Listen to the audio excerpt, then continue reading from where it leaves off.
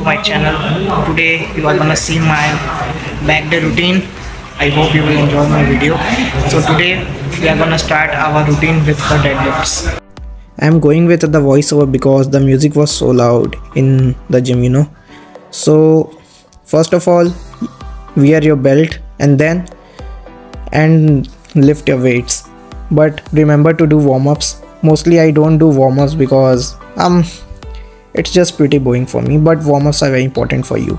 And the belt also generates the good pressure for your back, so you can lift the heavy weights. This is 120 kgs and I do 5 reps in all sets of I mostly do 5 sets of 5 reps, and because it's pretty enough for me and I can't do long sets for a long time.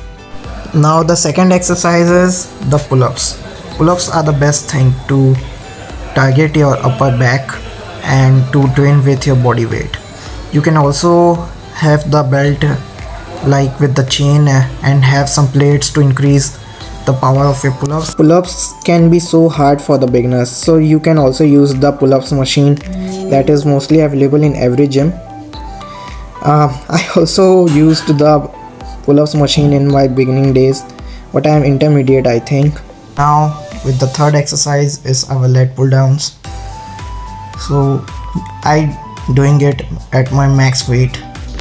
I'm gonna take 8 reps here, and you can do it, use the progressive overload tactic.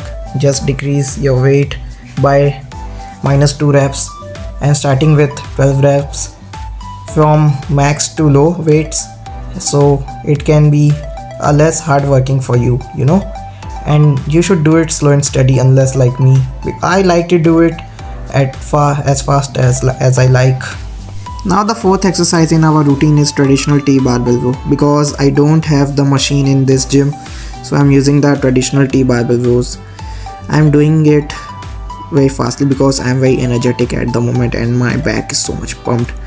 And now we are just moving towards the another variation of rowing, but this time I am gonna use the rowing machine, and we are gonna do the normal rowing now. And I don't know, whenever I'm using a machine, I like to be a little bit slow and steady, and when I'm doing compounding movements, I like to be fast as much as I can be. It is just my mindset, training over the years. Yes, I have been training for 2 years. To reduce some fat, but still I think I have a genuinely good physique, so my vlog is gonna